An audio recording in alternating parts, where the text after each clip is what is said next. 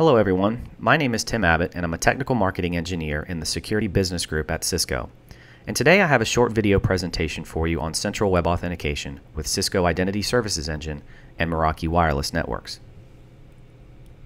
I'd like to take a minute and talk about what Central Web Authentication is.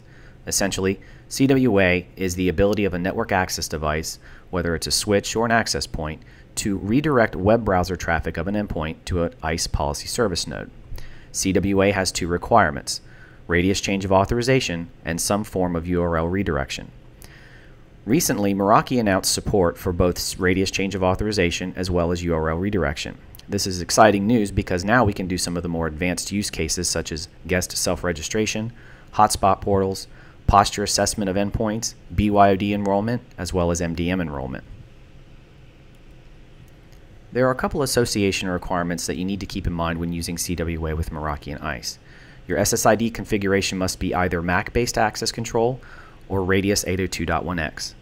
Unfortunately, Layer 3 tunneling to an MX security appliance is not supported at this time because the security appliances do not support radius change of authorization or URL redirection. And with that, I'd like to take you through the configuration steps required to set up CWA with Meraki as well as ISE. Okay, so I've logged into the Meraki dashboard. I've set up an SSID called Cloud Guest. Since the demonstration I'm going to give you is one of the hotspot portal use cases, I'm going to set the association requirement to MAC-based access control. For the splash page, we're going to use Cisco Identity Services Engine.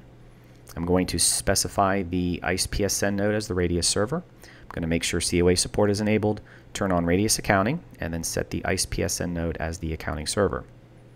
The Radius attribute is important because this is what Meraki is going to use to determine which group policy it should assign to the endpoint. Now there's a couple of different values that you can use here that are supported by ISE, such as filter ID or Radius reply message, but for this demonstration we're going to use airspace ACL name. The last thing we want to do is turn on the walled garden, and we need to specify any network services the endpoint must have access to prior to web authentication entered in this box. And that's all there is to it. We're all set up on the Meraki side for CWA. Let's go set up ISE.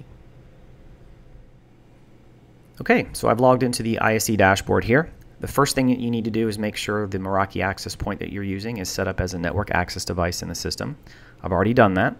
The next thing we want to do is set up a couple of authorization profiles. To do that, we're going to go to Policy and Results. And over here on the left, click on Authorization and Authorization Profiles.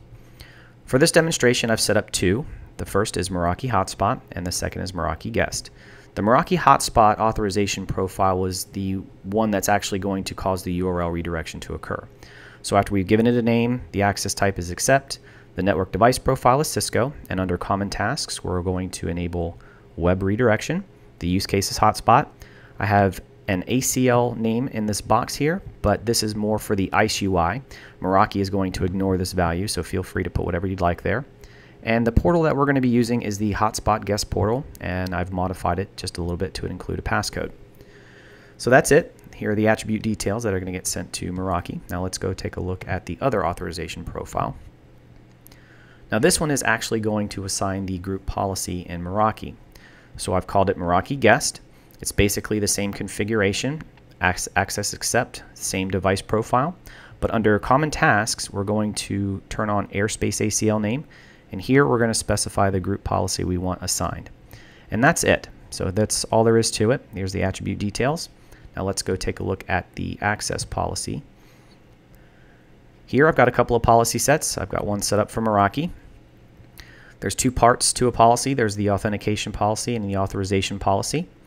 The authentication policy is going to be a wireless MAB scenario. One of the cool things that Meraki did in addition to adding Radius CoA as well as URL redirect support, they modified their Radius AV pairs just a little bit that will allow an ISE administrator to now use the default conditions that ship with ISE. So that's all there is to it. It's going to be a wireless MAB scenario, and we're going to use internal endpoints here. For authorization policy, I've set up two rules. The first one is any traffic that comes in on guest is going to get redirected here via this profile that we set up. Once they enter the passcode, their endpoint's going to get dropped into this guest endpoints identity group, and then they'll be assigned the guest group policy on Meraki. So let's see how this works. I have an iPhone set up here. going to enable the wireless. Check and make sure that I'm associated cloud guest, and I am. Open a web browser and let's go to Cisco.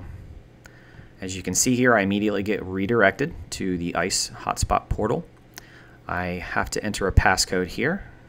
Here's the passcode, and tell it to let me in. So what's going to happen at this point in time, ISE is going to take this endpoint and put it in the guest endpoint identity store, and it's going to send a COA to Meraki, and Meraki will then ask for new policy, and at this point ISE is going to tell Meraki to assign my endpoint to the guest group policy. And as you can see here, I've been let on and I have internet access at this point. I hope you enjoyed this video presentation on integrating Cisco ISE and Meraki wireless networks with Central Web Authentication.